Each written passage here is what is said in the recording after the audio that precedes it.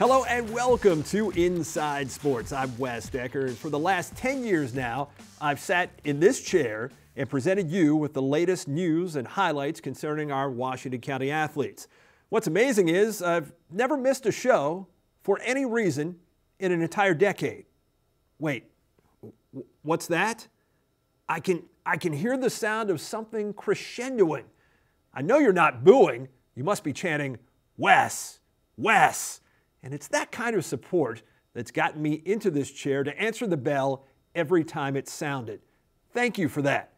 I bring up this incredible streak I have going, not to pat myself on the back, but because I've wondered on occasion, what would happen if I couldn't make it 1 week? Well, thanks to the actions of Prayuth Chan-o-cha, the Honorable Prime Minister of Thailand, I feel as though I now have a potential option, just in case. Last week, after briefly speaking to an audience outside Government House in Bangkok, he replaced himself with a life-size cardboard cutout. Before walking off, the Prime Minister declared to those in attendance, if you want to ask any questions on politics or conflict, ask this guy. So reporters were left to hold their remaining questions and do nothing but take pictures of the cardboard cutout. That's what a good entertainer does, though, right? Always leave the audience wanting more. However, I'm not so sure that plays as well for the leader of a nation. The optics just aren't good. As for all of you who make up Inside Sports Nation, never fear, I'm present and accounted for and plan to continue to be. And thankfully, I don't have Pittsburgh Steelers defensive back Mike Mitchell predicting my future. I mean, honestly though, I really wouldn't mind doing the show from Haiti. I understand it's very warm this time of year. Ahead this week, basketball is back in a big way after a week's absence. Herald Mail insiders Bob Parsiliti and Kevin Dunleavy join me for some mid-season hot takes relative to our county girls and boys. And I'll start with some red-hot wrestlers fresh off their Rebel Duels title this past Saturday. Williamsport Wildcats in the house next. Champions are not merely born, they're forged in the crucible that is flag football. With equal parts turf, pigskin, and heart. That's why Buffalo Wild Wings donates to boys and girls clubs across the country to not only help thousands of kids learn about teamwork on and off the field, but to help them fulfill their destiny. To shred defensive lines, terrorize the secondary, and emerge bonded as true champions. When you're sick or hurt and can't be seen by your regular doctor, you just want to feel better faster. Make a convenient appointment or simply walk into Meritus Urgent Care, where you can receive attention from our caring professionals, from sprains and strains to sore throats, earaches, and other ailments that are not life-threatening. Meritus Urgent Care has you covered with on-site labs and x-rays and much more. We're conveniently located on Pennsylvania Avenue in Hagerstown at the Sylvania Center. Feel better faster with Meritus Urgent Care. Welcome back to Inside Sports. We continue with wrestling now, and I've got quite the heaping helping of wrestling today. As a matter of fact, I got 4 Williamsport Wildcats here. Janari Carroll, Bryce Palomar, Trent Gross, and Cody Crawford. Welcome to the show, guys. Thanks for having us. Well, thanks for being here. Let me start with the guy who's been wrestling for the shortest period of time, and there's a story that goes along with that, Janari. Tell me about your recruitment by Coach Rick Turovic to the wrestling team. All right, coming into Williamsport, during football season, I remember talking to a whole bunch of dudes and the players and stuff about wrestling. Well, about my story at North High, how Coach Slick wanted me to wrestle so bad, and I told him back then I was a basketball player. And like all the wrestlers and stuff would always follow me and stuff, telling me I should wrestle, coaches and stuff, like wrestle, wrestle, wrestle. And I'm like, I'm a basketball player. I'm a basketball player. I'm like, you know, wrestling's not for me. And next I remember coming over to Williamsport telling that story, and Coach Rec heard me say the story, and it was like, you want to be stronger, quicker, and faster for football. And I was like, yeah, you know, of course, like football's my main sport. He was like, all right, you're wrestling. And I was like, okay. And then, you know, I was like, all right, I guess I'm wrestling. And then next, like, fast forward, when football season's over, I remember going to the basketball meeting and stuff, and I remember seeing Rec walk by, and I'm just like, I'm wrestling. So like the next day, I go to the wrestling one, and I sign my name up, and the next, like, a few days later, I have wrestling shoes and a headgear, and I'm like, I'm wrestling, so like just been with it ever since. So yeah. You had very little choice, but you're having a good time, aren't you? Yes. I guess it's one of the best choices I made so far. Yeah, I mean, again, with very little choice on your part. Yeah. But nonetheless, But, I mean, yeah, great addition to the Williamsport wrestling Yes, team for sure. yes. Coming off a win at the Rebel Duels, which is something that this Williamsport team does, 6 straight years now that you've won the Rebel Duels, 9-0 between Friday and Saturday. Bryce, what does that mean going forward for this team to go in there to South Hagerstown and win all 9 of those bouts and walk out as champions again? I think it's a good hope for the rest of the season. Maybe we can make it to regionals this year. And of course, that's something that everybody's looking towards. And this is a solid team. I mean, first of all, you got 10 guys right now with 20 wins or more. So how do you kind of pace yourself as the season goes along? Because everything's important when you're on the mat, but obviously you got those big goals that you're looking at come the end of the season. We want to get a lot of people to regionals this year, hopefully move along the states. Comes down to how we practice. And Trent, that's one of the things that I hear from a lot of wrestlers is that you're only as good as your practice partner. But this team seems to be a real cohesive unit where everybody really cares about each other. Can you talk about that a little bit? Yeah, with the coaching, they're just pushing each other 24/7 in practice. Like I practice with Bryce, he pushes me, I push him where it counts. I mean, we're just going hard, doing our drills 24/7. What was working for you guys so well during the Rebel Duels that you were able to just sweep through that? Because there were no matches that were really tremendously close. The one against Boonesboro, 48-30, and that was really the pivotal match and all of that. But nonetheless, I mean, you guys were just on fire. It's our, I believe it's our endurance and conditioning, because we know that's all we do is conditioning, and the hard drills we do for like 2 minutes, and we're just going hard that entire 2 minutes, not stopping or anything. We just keep going, and that to me, that's why we're on fire half the time. Cody, what's it mean to you to walk out of the Rebel Duels as most outstanding lightweight wrestler? Does that mean anything to you? Doing it 2 years in a row now, I really think that my game has improved, and being able to go in there 9-0 both times and seeing these good kids is just preparing me for states and all, and hopefully senior year go out with a bang. Now you have over 100 wins in your career. Is that someplace that you wanted to get before all was said and done? Obviously, there are a lot of team goals here with you guys, but individually, when you began your career, was that something that you were striving for? Definitely the milestone of my career was 100, and now I'm actually going for the school record all time is 139. So I got a few more matches to go, and hopefully I can conquer that by the end of the year. What's it going to take for you to accomplish the rest of those goals that you'd like to have? Obviously, the biggest one out there is the potential for a state championship. It's going to keep taking work, and dieting and running and keeping your weight under control and keep practicing and keep grinding. And I think by the end of the year, as a team we can do it, and as an individual, a couple of us can do it as well.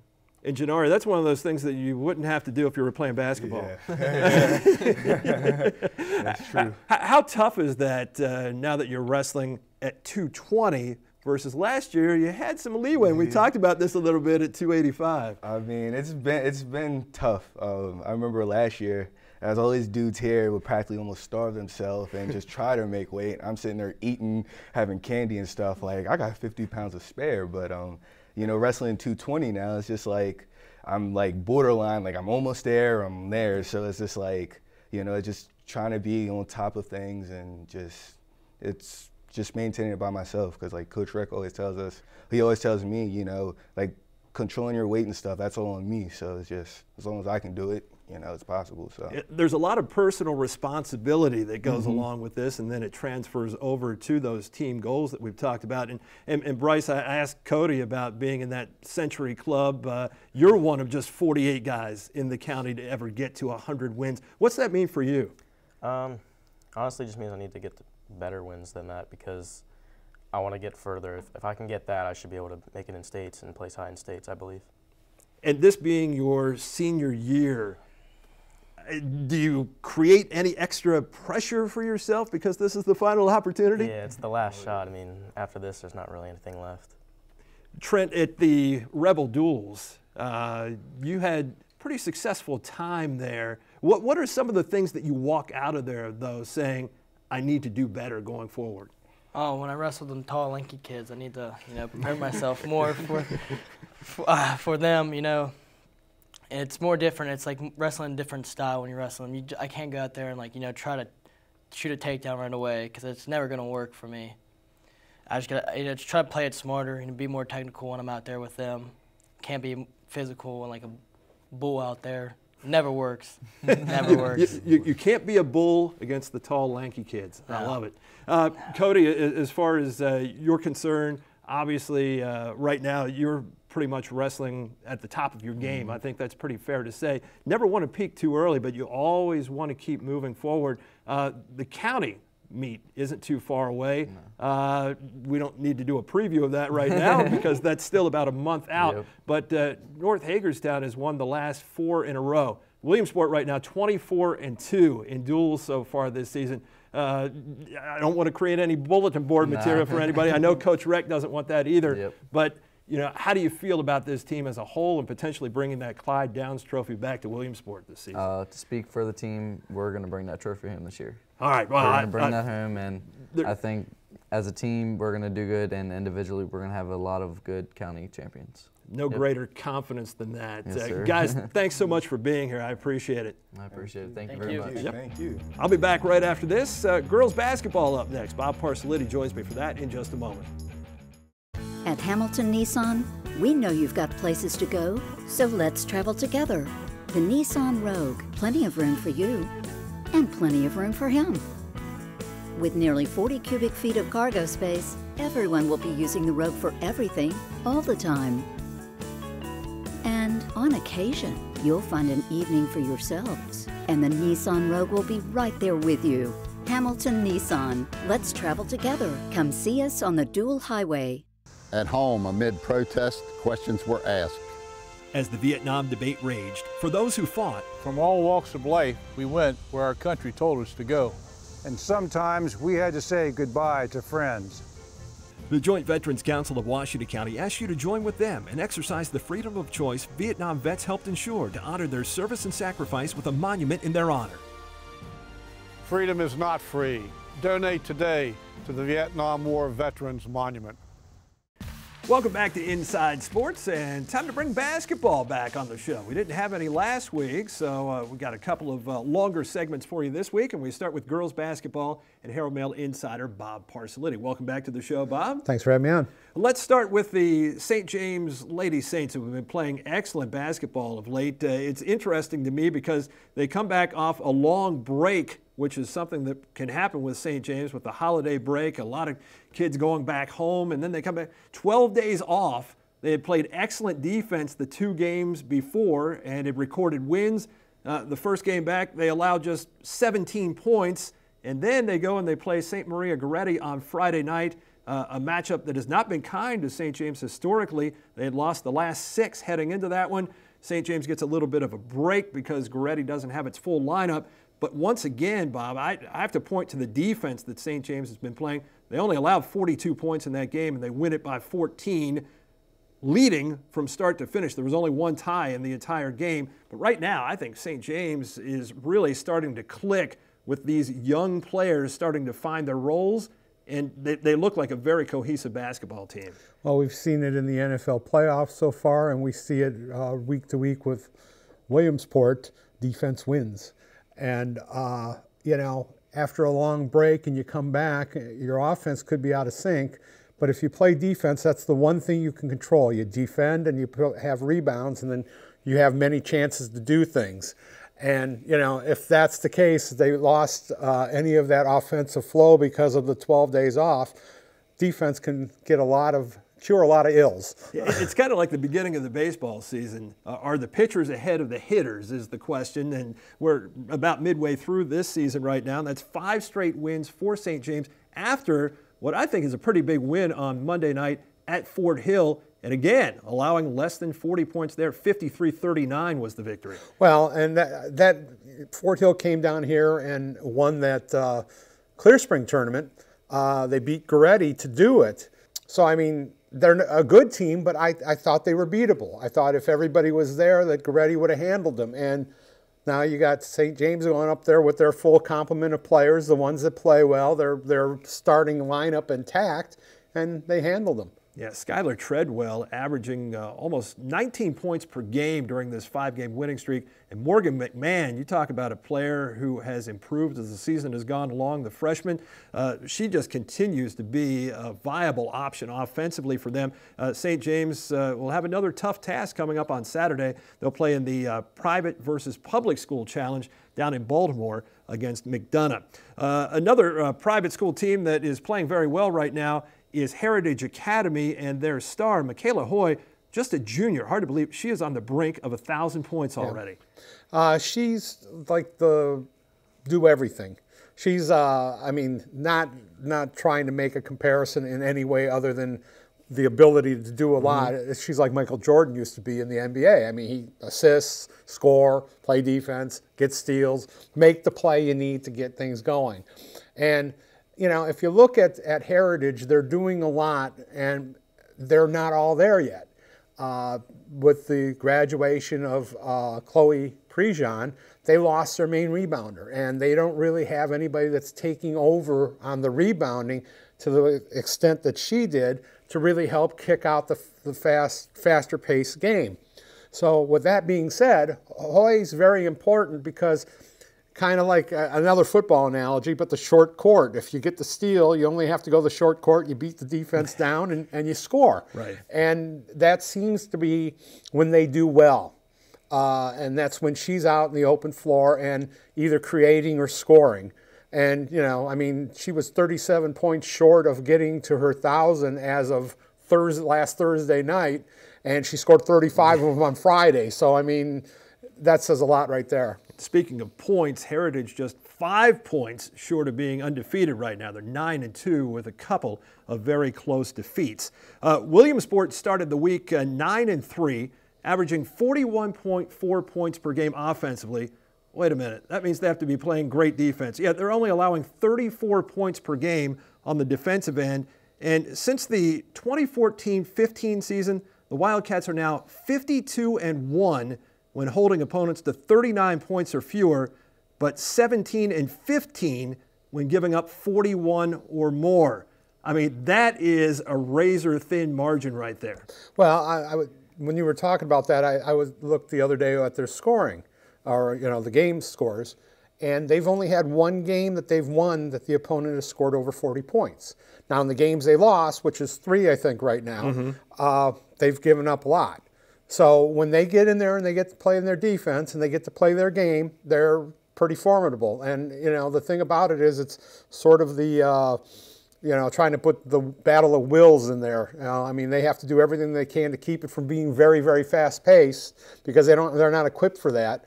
And they've been winning that battle. Yeah, while their next 3 games are against Frederick County opponents, they now have a 37-game winning streak against Washington County public school teams. Now, the team that almost put an end to that streak earlier this season was Clear Spring. Back in December, Clear Spring coming off a bit of an eye-opening win, I would say, this past Friday against Boonesboro, although it's only the 3rd game that Clear Spring's played at home all year. The other 2 were in their tournament. So are we thinking that maybe Clear Spring has turned the corner a little bit here with that win over Boonesboro? Well, the surprising thing to me with Clear Spring is last year they were a team that they scored 30 points. You know, I mean, no matter what they did, you know, they wouldn't score.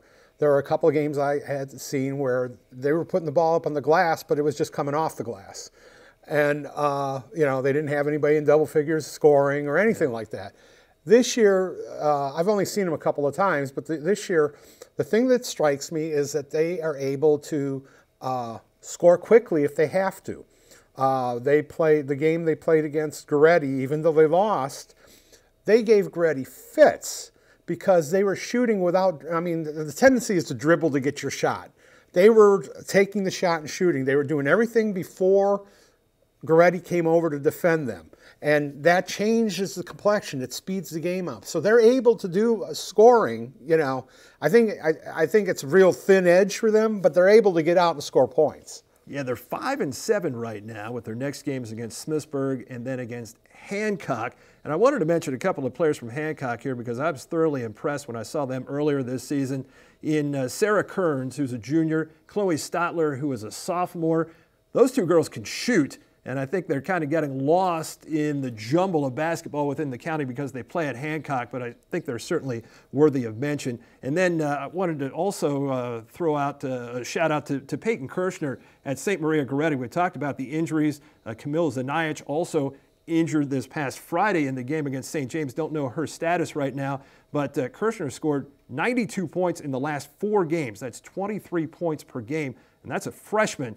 She didn't have her best game against St. James, but in the second half she scored 11, which was still a team high. So just some odds and ends and lots of different takes on things here, as again, we're at about the midway point of the season. Bob, thanks so much for being here this week. Thanks for having me on.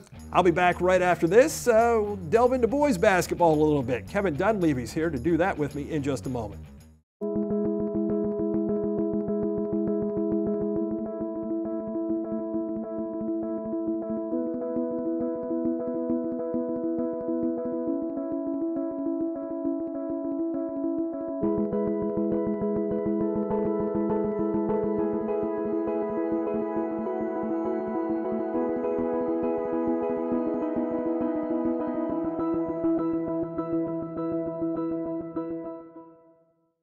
Antietam Broadband's Flight Gigabit service is ultra-high-speed internet delivered by a direct fiber connection. We are one of the few communities in the country to have it. But what does it mean? It means businesses will want to move here, which means more jobs, better jobs. It means access to world-class infrastructure for healthcare, education, and nonprofits. It means enhanced social and economic well-being.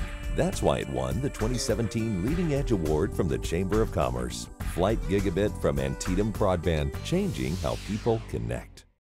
Welcome back to Inside Sports. We continue now with boys basketball. Joining me is Herald Mail insider Kevin Dunleavy. Welcome back to the show, Kevin. Thanks, Wes. Well, we're just about at the midway point of the season right now, probably as close as we'll get as it relates to the show. So I wanted to look at some things that have transpired so far and maybe look ahead at some things as the season continues to unfold. I wanted to go back to last Tuesday, first of all, because I find this to be an incredible statistic.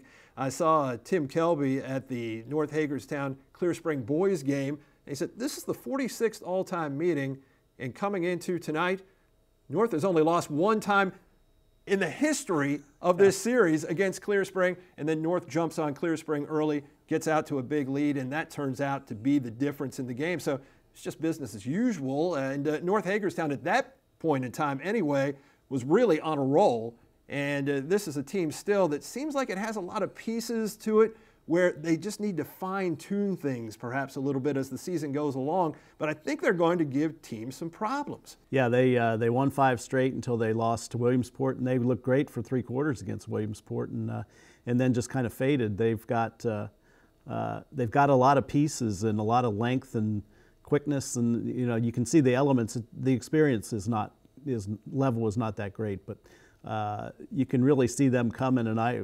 expect by playoff time they could really be dangerous. And I think when you talk North Hagerstown and Williamsport, that's another series, at least recently, where it's been so one-sided. For Williamsport, that was the 9th straight victory over North Hagerstown. So again, it's almost a given that it was going to play out that way. But Williamsport has been incredible in the county. I think Coach Grable has put a premium on winning in his own backyard, but it's outside of Washington County where the trouble has crept up. And you referenced it in your notebook this week about having to beat those teams from Frederick County, especially those teams they're going to see coming up in their classification in the playoffs. Yeah, Ryan said this week that they've got to keep games low scoring, so they've got to control the pace. They've got to play really good defense and make it possession per possession game, and they can still get up and down the floor pretty good because all their guys that they put on the floor are pretty agile. But really, if they lack one thing, it's quickness. And if they get into a game where it's up and down, and I imagine Oakdale was that way because Oakdale scored 77 points against them. That doesn't bode well for their style of play.